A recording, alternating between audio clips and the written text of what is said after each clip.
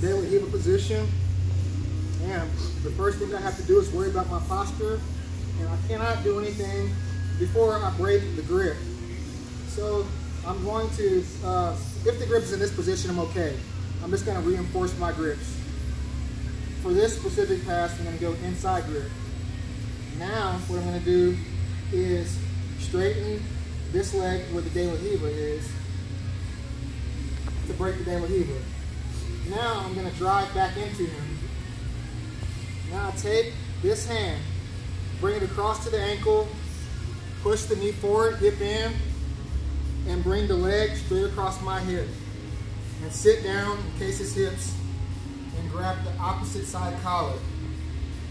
Now I'm going to bring my elbow over the knee. If I want to stop, if I want to get the guard pass, I'm going to just push his shoulder down so he can't turtle and come around to side control. But what I really want here, instead of the guard pass, is to take the back. So what I'm going to do is I'm going to allow him to roll up, and as he's rolling up, my knee is going to come up to his shoulder, and I'm going to turn the corner. Here. I'm still pinching his body and his hips the entire time. Now what he's going to do is pop up to turtle control, and when he pops up, it creates a space for me to drive my leg straight through. Now what I'm going to do is escape my hips twice and pull.